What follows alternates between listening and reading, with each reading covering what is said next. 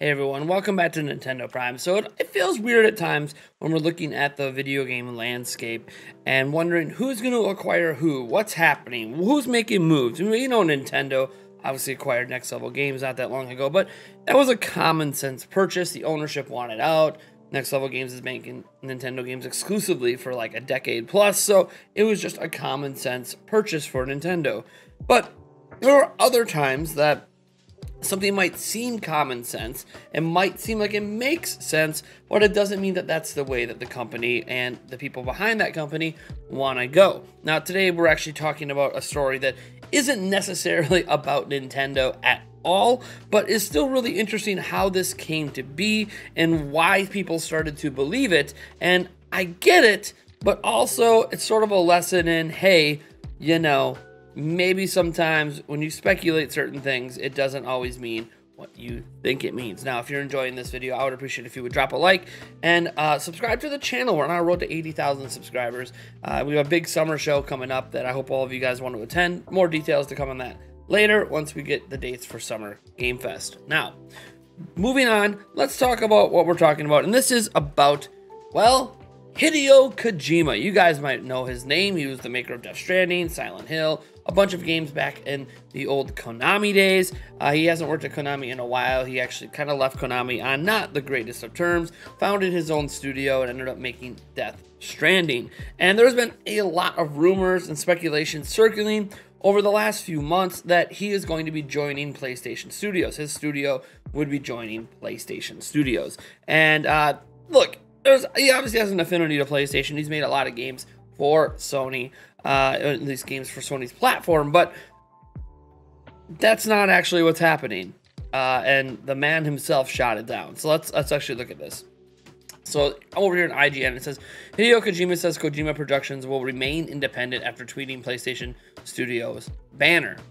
Hideo Kojima denies joining PlayStation Studios. So obviously, you know, he tweeted out a banner, tweeted out that they're moving out of their current location, made people all think, oh, they're becoming part of PlayStation. Now, to be fair, there's reports out there from Jeff Grubb that Xbox and Kojima are actually in partnership right now on a future game, but that's neither here nor there because you could still have that and be acquired because that deal could have been done before the acquisition.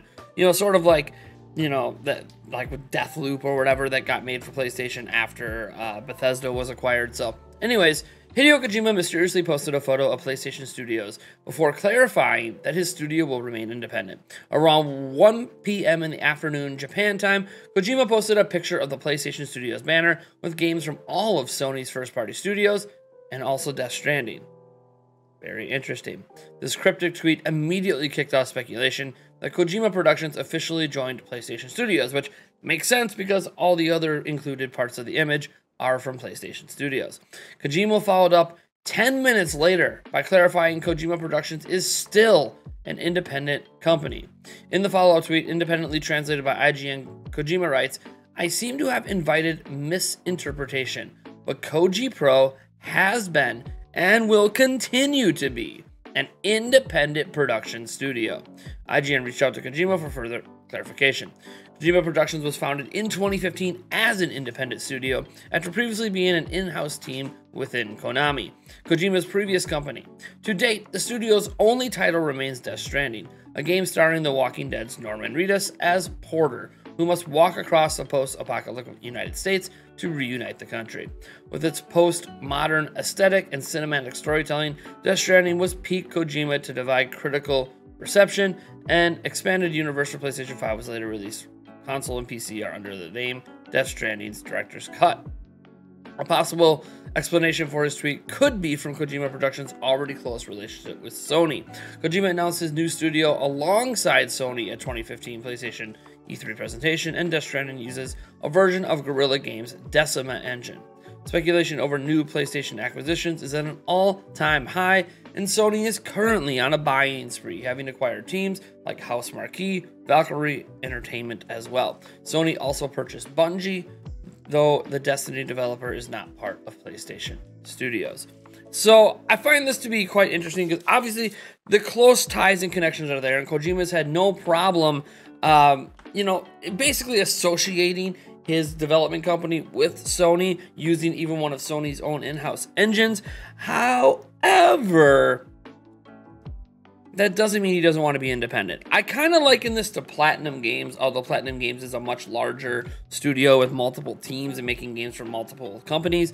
But like people thinking that Nintendo should buy Platinum Games because of Bayonetta 3, Astral Chain, like, oh, look at that close symbiotic relationship. Or maybe, you know, this company should buy that company because, oh my gosh, they keep making these amazing games for this platform. And I kind of go, look, that doesn't mean you don't want to be independent, because independence allows you to do what you want to do.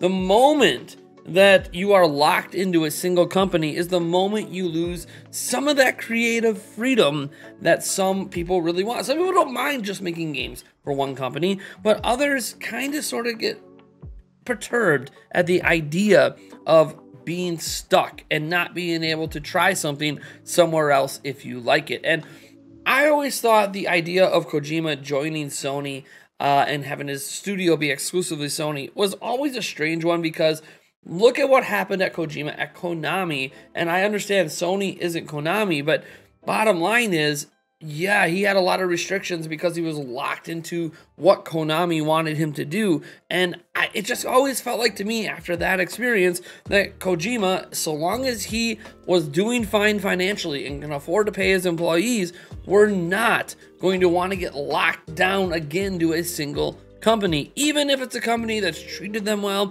helped make them make games, let them use an engine, you know, paid them to make exclusive content. Even that being considered, locking yourself into one company is just extremely dangerous when it comes to future potential and obviously allowing yourself that creative freedom. As an example, a deal with Microsoft would not happen if they were locked into Sony. So why is that deal happening with Microsoft? Well, Microsoft obviously has either an idea for a game or Kojima has an idea for a game. Who says Kojima didn't approach Microsoft with an idea for a game and go, hey, you know, I don't have to just like always be so close with Sony. Why can't we do something with you?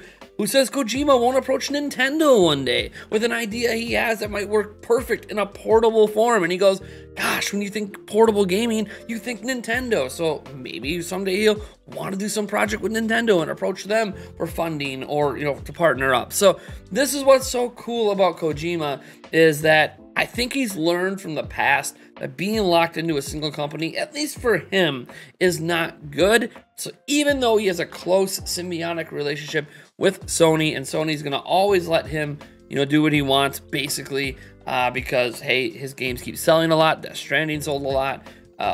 Also, he's not going to join Sony. I think it'll be a cold day in hell before Kojima lets his company be bought out by any of the platform holders. So I don't know. I just wanted to cover this story because I find it fascinating how the rumor mill happens, the speculation happens, and then the man himself just comes out and says, no. Like, I understand why you might have associated my tweets and other things. Like he gets why people are connecting the dots, but he also says people are basically just reading way the hell too much into this. We remain an independent studio. We've always been an independent studio. We have no plans to be acquired by anybody, because of course you don't.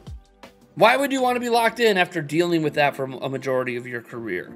Stay independent, still get these companies to help support you in fun games, and enjoy making whatever the hell you damn well feel like. You'll be able to do that so long as you keep making quality products.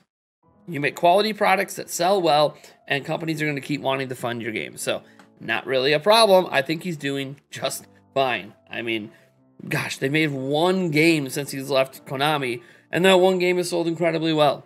So, yeah, let's just let the man and his team do whatever the hell they're doing, work out the deals that they're working out, okay? Yeah, he's going to make a future PlayStation exclusive game at some point, I'm sure. But hey, if he makes an exclusive Xbox game next, who cares? Let the man do what the man wants to do. You know, I say the same thing for, you know, people like Sakurai. Let's say Sakurai doesn't want to do Smash anymore, or doesn't want to do Kirby. Let's say him and his development team want to make a game for some other platform. Let him do it. Who cares? He doesn't work for Nintendo. Sakurai's 100% independent. So, yeah, I'm kind of mind that let the creative heads do what they want. Like if Shigeru Miyamoto, which sounds insane, wants to leave Nintendo one day and make a game for Sony, let him. He's a legend. He's earned the right to do whatever the hell he wants to do. Now, again, probably never going to happen. I mean, I swear if, you know, on Miyamoto's deathbed, you know, you're going to look at his corpse and there's just going to be like Nintendo flags just popping up everywhere because that guy bleeds Nintendo. But I'm just saying that, hey, let these legends do what they want with what's ever left of their careers because they've earned it. All right, guys, I'm Nathaniel Rebel Jans from Nintendo Prime. Thank you so much for tuning in. And remember, always hype responsibly.